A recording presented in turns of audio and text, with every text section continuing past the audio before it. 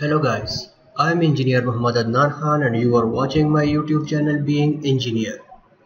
In this video, we will discuss about the defects that occur in painting after the paint is applied to the surface. How these defects can be removed and what are the reasons for these defects. These things will be discussed in this video. You are requested to watch full video. Subscribe the channel and press the bell icon so that you can get my new and latest videos. Here are some defects that we are going to discuss in this video, that is flashing, blistering, fading, running, graining, sagging, chalking, flaking, mildew, sagging and checking. These will be discussed one by one in the upcoming slides. So the first one is flashing. What is flashing? The formation of glossy patches on the painted surface is called as flashing. As you can see, here are the glossy patches that appear on the painted surface is called as flashing. This is caused due to the poor quality of paint, weathering action, or it could be due to poor workmanship. The next one is blistering. Blistering and peeling are defects in which swelling of the paint film occurs. As you can see in this picture in the background, the swelling of the paint head occurred. This swelling is caused by the formation of air bubble under the paint film due to the presence of moisture or oil grease matter. These defects can be eliminated by using porous paints like emulsion paints instead of non-porous paints such as oil paints, enamel paints, etc. The third one is fading. Fading is the discoloration of the paint surface. As you can see in this picture, some of the portion of the painted surface has discolorized. This is mainly due to the atmospheric agencies such as sunlight, moisture, etc. To prevent fading or discoloration, weathering resistant pigments should be used in the paint. Number 4, graining.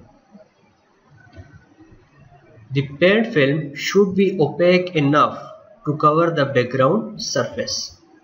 The visibility of background due to insufficient opacity of paint film even after the final coat is called as graining. Number 5, sagging. When a surface is to be painted with a thick layer of paint, the thick paint film may run downwards and forms sagging of paint. It is similar to running, but here the sag of paint is very thick. Number 6, running.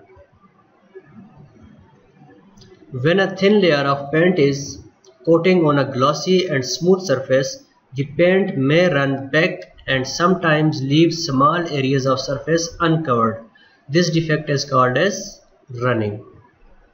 Number 7, flaking. The detachment of paint film from surface is called flaking. As you can see in this picture, the paint has detached from the surface. It occurs when the bond between the surface and paint film is poor. To prevent this, the surface should be cleaned and rubbed with abrasive paper before applying paint. Chalking. Chalking is the formation of powder on the painted surface. This is due to the use of insufficient oil in the primer. It can be removed by using sufficient oil in the primer, applying paint at recommended spreading rate, etc. Number 9, checking. It is similar to alligatoring, but here cracks are limited to a small area, unlike alligatoring cracks.